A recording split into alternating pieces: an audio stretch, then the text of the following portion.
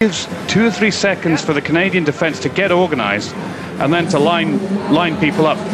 And great skills, good tackle and good offload there to Drew Mitchell. You know, when they start putting a little bit of dynamism into it, then they begin to look a little bit dangerous. But as soon as they slow down and they try and settle things down a little bit, they begin to look very, very ordinary. First replacement, Aaron Carpenter comes on for Pat Riordan. Don't worry about them. You worry about your own side, okay?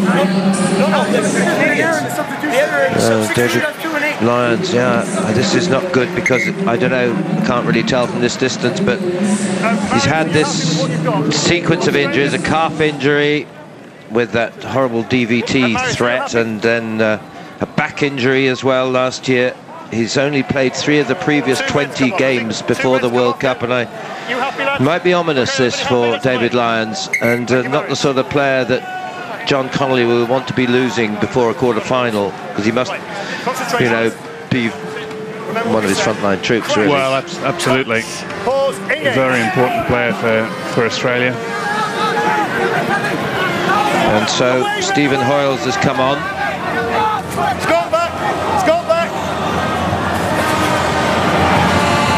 Very much a sort of a replacement player. He'll be wearing 20 as Australia pound away again and getting shortchanged.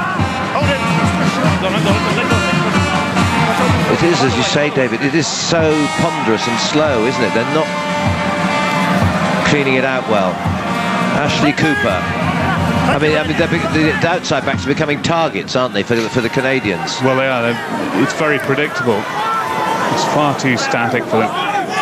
McMenamin this time, accordingly. Then via George Smith. It's just lacks the dynamism of the New Zealanders, and I know the conditions were different and one can't underemphasize that, but it is not impressive. It is not going to create great nerves in the England camp in this performance. Well, I don't think so. But again, you have to appreciate, you know, a lot of their frontline players are watching from the stands rather than playing. But, you know, if anything, it'll give them a little bit of a spur to say, gosh, we really need to raise the level for the next one.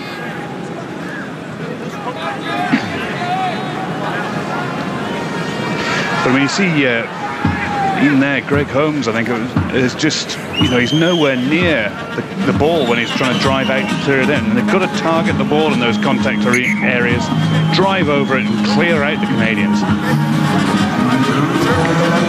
Are we all right, lads? Give us something exciting, Tulson. Well, I can tell you that David Lyons has got a left ankle injury down here on the touchline on the outside of it. When he came off, Nigel, he had about a 4-inch hole in his sock in that area, so he'd obviously been trodden on or something of that description. So when he came off, it's straight into the ice bucket. I'm looking at him right now and it doesn't look good, but okay, at least they've got a clear week in terms of recovery time this time, but that's still, if it's a twisted ankle, that's not long. So there's Chris Latham, he's all right, and the other who I mentioned earlier had big knee surgery. Amazing what I can do with microsurgery these days. Play again in a week. So they say. Thanks, guys, I agree. Is there anything else exciting you can tell us? you are struggling up there, aren't you, Nigel? Well, I think the crowd are a bit. They're enjoying the band more than the rugby at the moment. Yeah, absolutely. It seems to be that way, that the crowd are more into themselves at the present time than the rugby out on the pitch. I can tell you down here the rain is a little bit softer and the wind is coming in from the bottom left of the screen as our viewers are looking at it. But here come Canada. Yeah, that's better. And the crowd, this will, I mean, if Canada score now, you've got game on, and Canada are fancying their chances here. Justin Coker held that time. But they still look the more committed, and for the reasons we've mentioned before, Australia, some instances sort of just going through half-cock, but chipped through by Adam Munro. Good follow-up as well.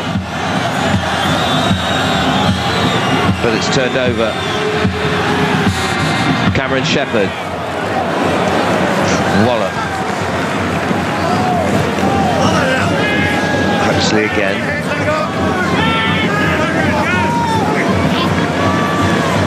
interestingly. Well, Sharp did well there. Was it Sharp? I think it might have been McMenamin. But they're going nowhere at the moment. Bit of room on the outside though. Chris Latham goes round the hooker. It's not over yet, but it could be. Oh, it just bounces in Canada's favour. Into touch, could have gone the other way. Well, he didn't have much room to work with. A lovely little chip kick there. Player. Just the right side of the touch flag as well. In sight of his 40th try for Australia. But interesting, I mean, Andy Munro, when he put that little chip kick through to Canada and they followed up, put a lot of pressure on Australia. I'm surprised Australia haven't tried one or two, because the Canadian rush defence is causing them real problems. It's a gift, it's a gift. A mess up at the line out by Canada in defence. And George Smith finally breaks the mould. And it could not have been easier. Look at this, no marking, they're not looking. Well, it was just overthrown, wasn't it? And that's a real shame for Canada. Hooker looking at his jumper. Could he do that? Aaron Carpenter just come on. Throws it over the back. Or too high or whatever.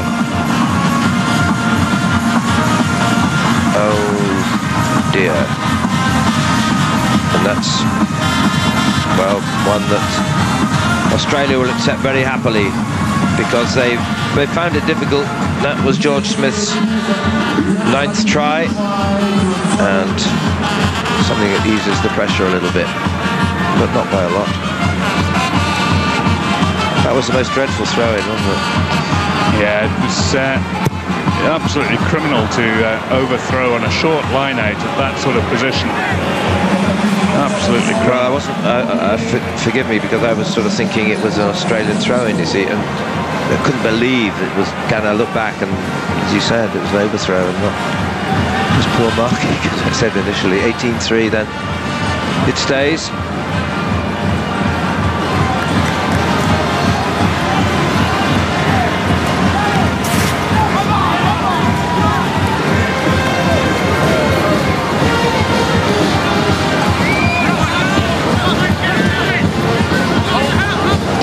Minutes, 12 minutes into the second half. Latham. And the Canadian fly half follows up well, his little chip ahead.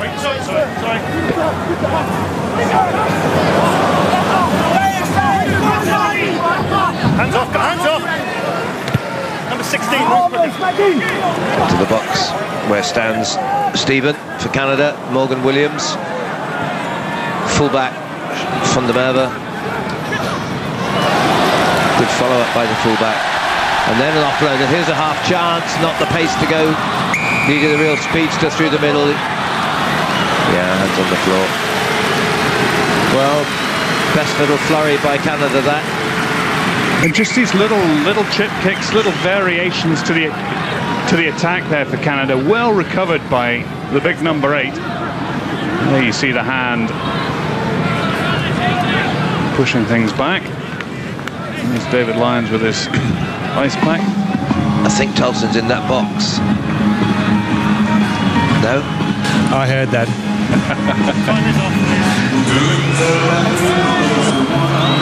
Lottie Takiri, who was 28 just a couple of days ago.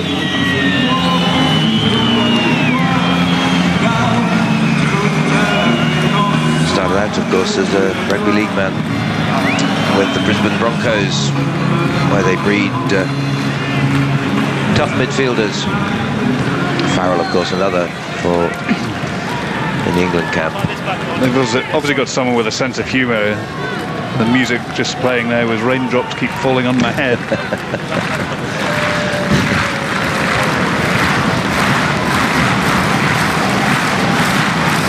Crowd. This is applause. It's a French style. It's a support of the kicker, not meant to put him off.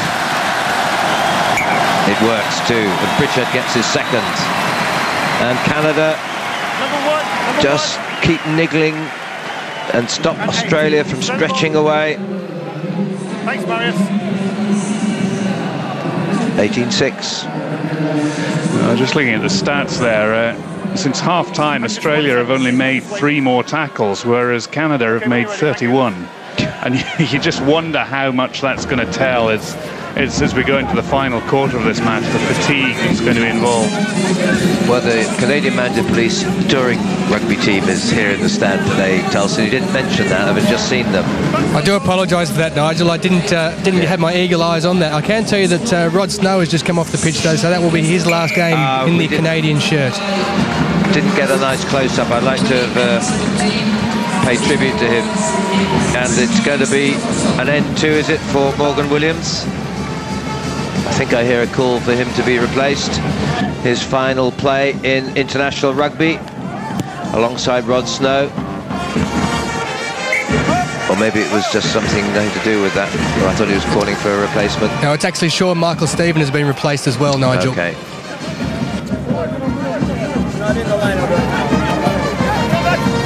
Yeah, I think they need Morgan Williams to stay on, really.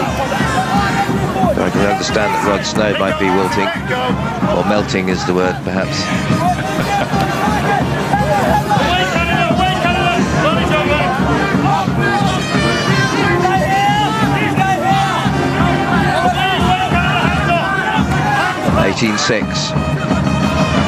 Accordingly, Huxley hasn't really run this show very well, but Takiri might now set something special. Nice dummy, wants to go himself, bit selfish in the end. Oh, he should have given it. Dear oh dear, crowd would feel that as well, my goodness. It's 3-1 or 3-0 almost.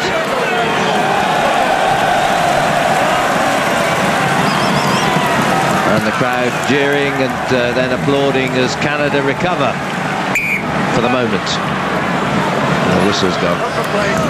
Well, that was criminal. I mean, you know, Drew Mitchell outside him was screaming for the ball. He did all the hard work. David couldn't hold him, and then a little bit of a dummy. And that just allowed the Canadian defence to come in. If he'd given the pass after he'd beaten that first man, Drew Mitchell would have been in for sure. Couldn't fail. As a result, Canada have to put into the scrum. Sorry. You right? You with us? Yeah, I'm with us. I have to say, I feel that Takiri's a better winger than a centre in the Union game. You know, he's such a big, strong man, very difficult to pull down. And when you can bring him in off the wing, and he does look for work as a winger, he's much more dangerous. Lost forward, no advantage. No penalties, gentlemen. Well, some big games this weekend. There are a big one I've got a bit of interest in Saint-Étienne later. Really? Yeah. Well, Italy. Yeah. Oh, and Scotland, of course. For those of you who realise that David Soul is the man sitting alongside me, has a mild interest in Italy versus Scotland tonight. Oh, he was offside there. What was the score last time Italy played Scotland, David? I can't remember, thankfully, but it was about 18-0 after 6 minutes. Yeah, it was. Yes, it's a long time ago now, though, and it's a different ball game. 37-17 seems to ring a bell. Yeah. But that's not in the wasn't in the World Cup, and experimental. Scotland were experimental that day, weren't they? To be fair, I think it's a very different side that's playing later on this evening in Saint-Étienne than played in the RBS Six Nations earlier this year.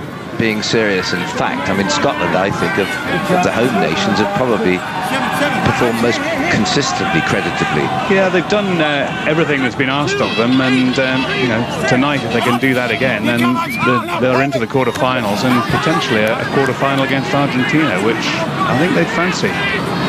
Meanwhile, Australia hammering away, and this is more like it. Lovely play,